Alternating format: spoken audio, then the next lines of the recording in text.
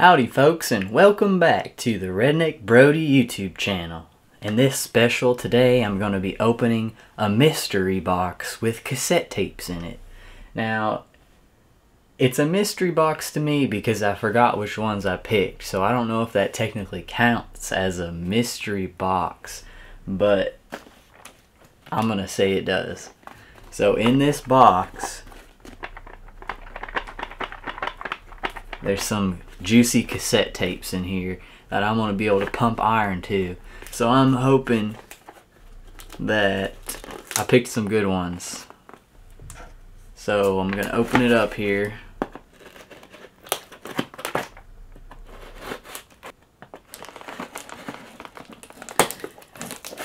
Now I got these cassettes off of eBay. So if you want some cassettes, head on over to eBay because they got a whole bunch of them. The grand opening. You see any good ones in there? Well, I got a lot of bubble wrap, which is always a plus. For store specials and sale, follow info. So on this certain eBay seller, if you buy $25 worth of cassettes, you get free shipping. So I was like, why not? Let's just let's splurge. Sometimes you gotta treat yourself. So right off the bat, I know that I picked some good cassettes because Tanya Tucker is first on the list of mystery cassettes. The best of Tanya Tucker.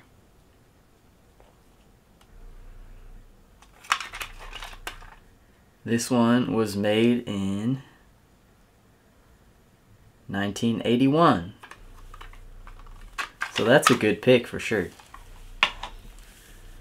The next one we have is the Judd's Heartland.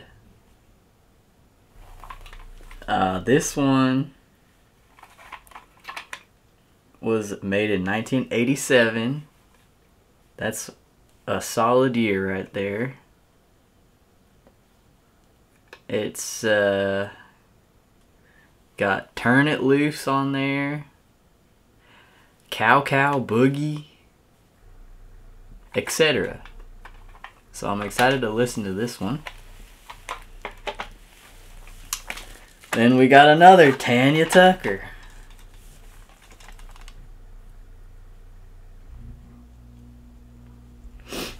This one was made in 1988.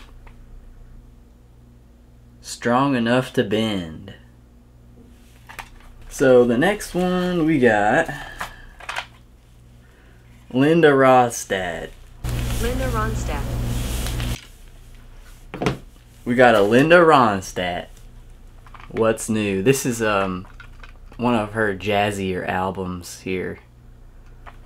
It's more like if you want to invite a date, like if you met somebody at the Dollar General and you wanted to bring them over for drinks, like a Mountain Dew spritzer, you could put this on and it would be sure to seduce whoever you're trying to seduce. This one was made in 1983. We got another Judd's. I went on a Judd's splurge this time because I just love their sound. Love Can Build a Bridge. This one was made in 1990. Born to Be Blue, etc. So this one's kind of starting to get into the more newer side of country music. When Garth Brooks blew up country music and made it about flying in on stage. We got another Judd's. This one, Rockin' with the Rhythm. Look at their hair on there. Isn't that crazy? We should bring that hairstyle back. 1985. Another Judd tape. I wonder what the Judds are up to these days. Speak of the devil. Did you say the Judds? 'Cause I got another. This one is the Judds' greatest hits, so this would definitely be a good one to listen to while you're doing some bicep curls or squats. This one was made in 1988. Now this is one of my favorite Dolly albums, Rainbow.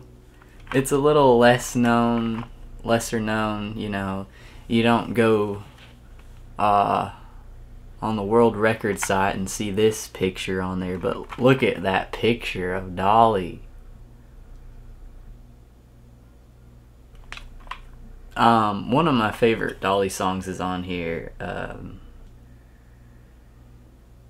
Actually, a couple. I like The River Unbroken. Red Hot Screaming Love. That one is another seducer that will seduce anyone from Dollar General. Dump the Dude is pretty catchy. You know, if you want an album, you know, if you were dumped by some shitty guy and you just wanna, like when Crystal was dumped, you know, she could have played Dump the Dude by Dolly Parton and she would have gotten over that breakup in 2 minutes 30 seconds. I can't talk this album up. Y'all should look it up on Spotify, on YouTube, because not a lot of people know about this one.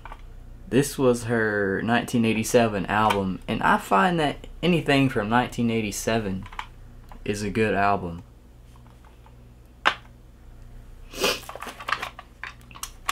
The next one is Crystal Gayle.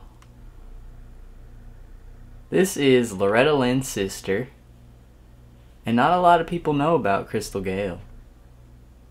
But I think she deserves some hype because she has some good hits. This one was made in 1983.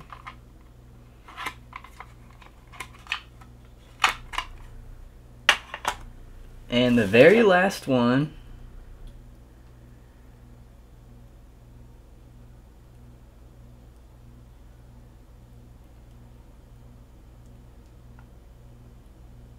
I don't know if I want to show this one because I heard he was making fun of Willie Nelson at a concert the other day.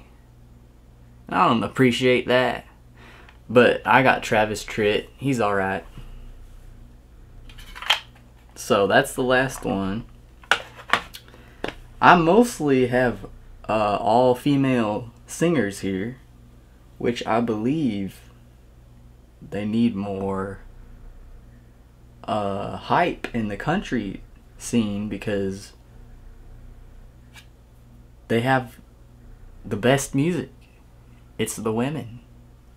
And if you don't agree with me, that's alright. But I mean, you got Dolly, you got Loretta Lynn, you know, I mean, the guys got some good ones too, but there's nothing like an 80s women country ballad to soothe your soul. Or if you want to do jazzercise, you can do jazzercise to it. I don't know if you could do much of that listening to Travis Tritt, but maybe you could. Anyway, thanks for watching, and I hope you enjoyed this video. Let me know if you have any of these albums and which one's your favorite, and I'll catch you on the next one. Adios.